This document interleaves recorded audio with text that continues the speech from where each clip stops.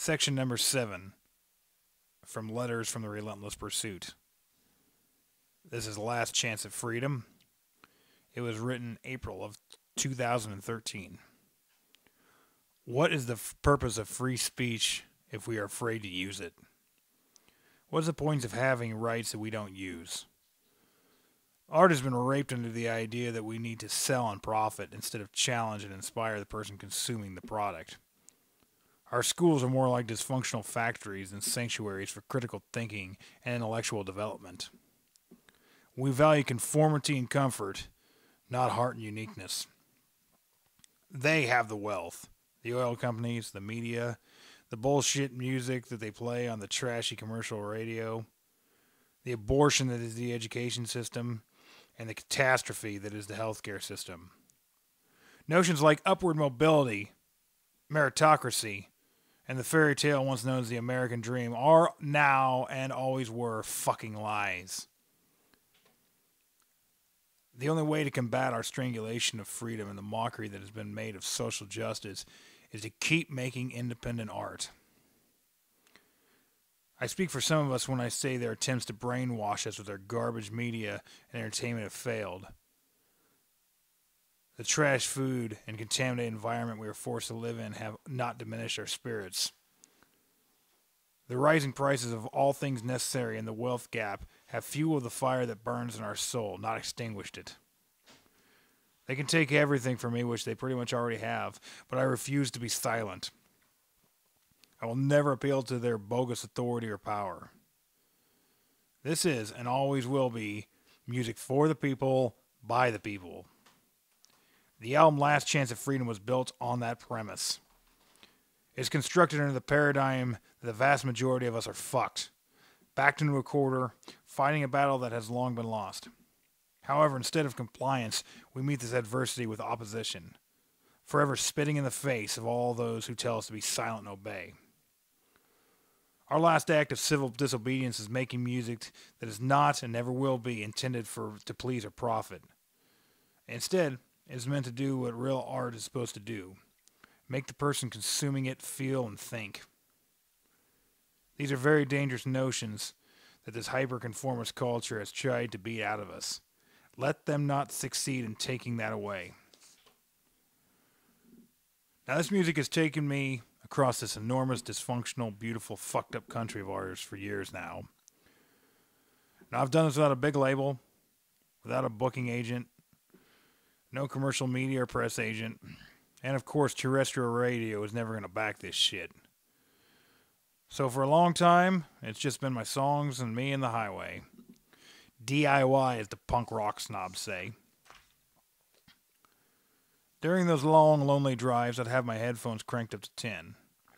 At some point, something occurred to me on one of those long, lonely roads I was on. I thought, why is everything I want to crank up 30 or more years old? Dead Boys, The Stooges, Misfits, Motorhead, Dead Kennedys, Black Flag, old AC/DC, The Sonics, Fear, MC5, Stiff Little Fingers, Ancient Orange, Millions of Dead Cops, Minor Threat. Compared to that shit, nothing today has any balls at all. I asked myself, why wasn't there any band putting out this kind of noise today? And then I had an idea. Why don't I do it? That is where the sound of Last Chance at Freedom is rooted. You can teach notes, but you can't teach heart. Desperation and starving for your music gives you an edge that you can't buy, sell, or repackage. Now, on the music side of things, it's been 5 years since Ben and I recorded the last motherfucking Saints album. We were very different people back then. Our ideas were different, our attitudes were different, and I am pleased to say that we have evolved musically and personally. Now, trust me, the attitude of songs like Eat, Fuck, Kill will always be in my heart, but I honestly don't want to be playing them if I hit age 50. In my opinion, Last Chance at Freedom is a far better representation of who we are now and better chronicles the struggles we have been through. The fact is, I'd rather have Ben playing with me than any drummer there is out there in rock and roll, period. One reason is, I believe, and this is considering the obvious biases, that he is still the best. The other reason is if you play for someone as long as we have and have been through so much shit as we've been through together, you know what that person's going to do before it happens. This album is probably more of a motherfucking Saint's Bastard Child than a St. Christopher album. I can't thank my older brother enough for his dedication and talent. Richard Lafferty II. I'll never forget January 5th, 2013. Now, I've cried enough about this in public and in private. Here's the bottom line. No one was like Richard. No one will ever be like Richard. I knew this man for under 3 years and loved him like a brother. For me, he did the one thing that many others in my life have never been able to do, and that's accept me for who I am and make me feel like I was loved unconditionally. We may have lost him here, but his spirit and soul live loud and proud in my heart. I'm happy the last words I said to him in that hotel parking lot on December 10th, 2012 was, "I love you, brother." And then we hugged and I said goodbye and I said I'd see him soon. I hope to see him down the road and give him one of those hugs and tell him how much I love him again. Hopefully sooner than later. It was such an honor to have Mr. Billy Cook help me memorialize Richard and lay down some slide on the song Ride. That's the song I dedicated to Rich on the album. Not only is Billy a dearly beloved friend with a lot of talent, he loves Rich as much as I did. I can't thank him enough. Huge thanks to Mr. Dan Infecto for recording that track out in Seattle and sending me back to Lincoln. Love you both, guys. Now, Nebraska, the conservative life. The wrong people have hijacked our country and I want it back. Here is life according to me. You should have the right to vote, get an abortion, own a gun, marry anyone you want even if they have the same genitalia, get a free and equitable education, not die on a couch of a heart attack because you can't afford the bill like my dad almost did, decline military service for bullshit wars that kill innocent people, which they all do, not have to live by antiquated Puritan Christian beliefs that you don't believe in, strike and stand up for your labor rights, protest and question the government, die on your own accord with dignity, and hold corporations accountable to spew toxins into the environment. I am wholeheartedly convinced that religion has harmed more people than drugs. Many factors have brought me to this conclusion, however, none more than one key event that happened to me when I was a senior in high school. In 1999, Ron Brown came to speak at Malcolm High School. For those who don't know, Ron Brown was, at that point in time, the assistant coach with the University of Nebraska. Even though this team is not any good anymore, college football is king in Nebraska.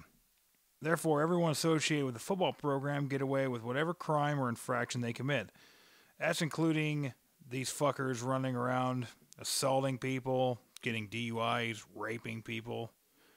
Good work, Lincoln Police Department, because so many of these cocksuckers have been let free and not punished just because they're somehow associated with that fucking stupid football program. Anyway, the old ball coach got up and said disparaging, hateful remarks about Jews, Muslims, and anyone who didn't believe that Jesus Christ was our Lord and Savior.